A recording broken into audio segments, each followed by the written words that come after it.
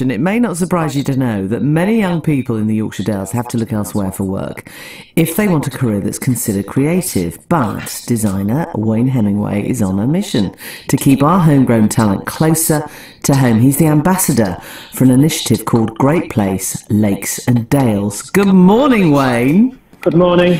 Can we get this right? Was your dad a rustler? Yeah, my father is called Billy Two Rivers, who was, you've got to be fairly old now, I think, to know who he was, but he was world heavyweight wrestling champion. In old money, a Native American Indian, but nowadays it's called First Nation, but I know a lot of people don't get that term. Yeah.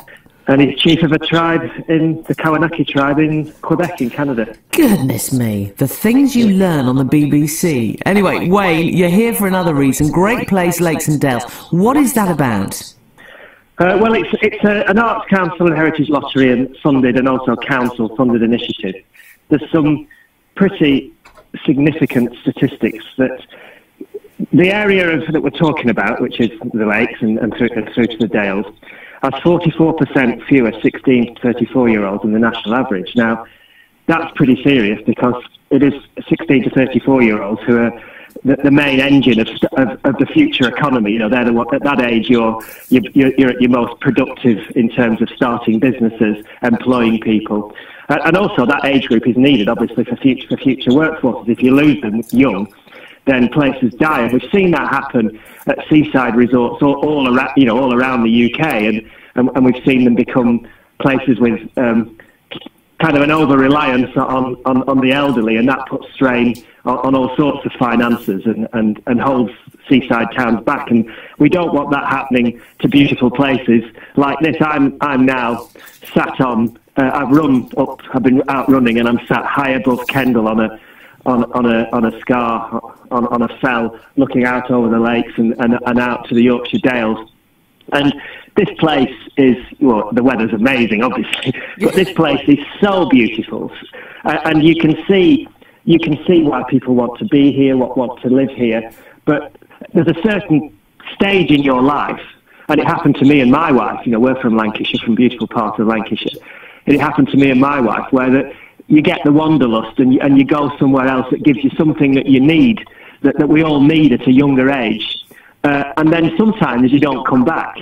And so you can't, it's not about stopping kids stopping young people going out and learning about the world. But but we need to retain some, but also we need them to be able to feel that when they come back, they can still do some of the stuff and have some of the culture and the art that they often leave these places for. But like you say, the wanderlust, and I did it myself. I was brought up in Surrey, and I moved north to London, and then I came further north to Yorkshire. It's that bright lights, big city. How on earth can we tempt the young people to remain in the countryside?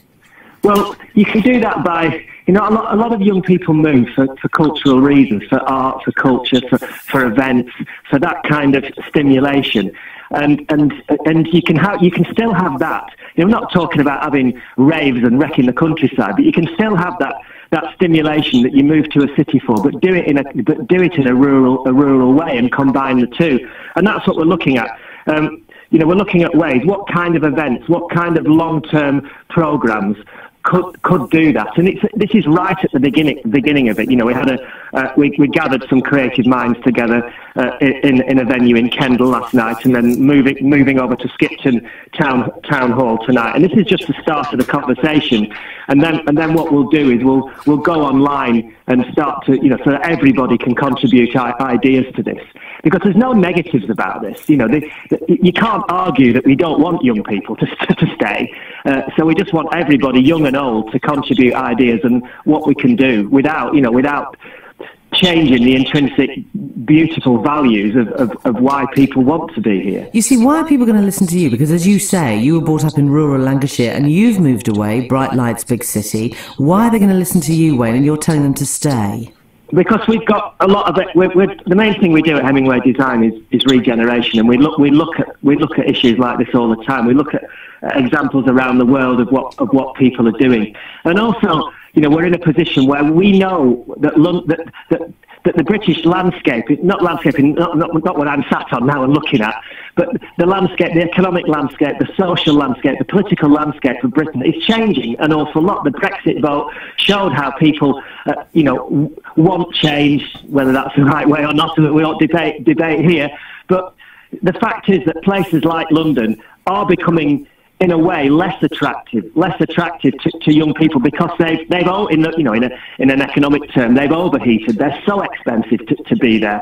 When myself and Geraldine went down with £50 each in our pocket. We were able to rent a house for £8. There was thousands of empty homes in London. It had 3 million people less than it had today. So you didn't need any money to go down there. Now you would struggle earning £30,000 in London. Never mind arriving down there and with £50 each in your pocket. And so young people are looking elsewhere. Some places are benefiting more than places in the UK. The amount of people who are moving to creative minds that are moving to Berlin at the moment is unbelievable, more than are moving to Birmingham and Manchester. Goodness. So there is a change in the air, and if the lakes and the dales can harness that in some way, then we can start to reverse some of these negative statistics. Wayne, thank you so much for taking time out, and I can picture the scene of you looking over beautiful countryside. I hope it goes well in Skipton tonight, and I really appreciate your time. Wayne Hemingway, fabulous designer, and he is a real sort of true person who is looking for regeneration, as he says, with his design company. Anyone interested in taking part in This Is the Place, or can't make the events but still wish to be involved, they can contact GPLD, Great Places, Lakes and Dales, on Great Place at cravendc.gov.uk. That's Great Place at cravendc.gov.uk. And tonight's event in Skipton is at the Town Hall at 6 p.m. You're listening to Georgie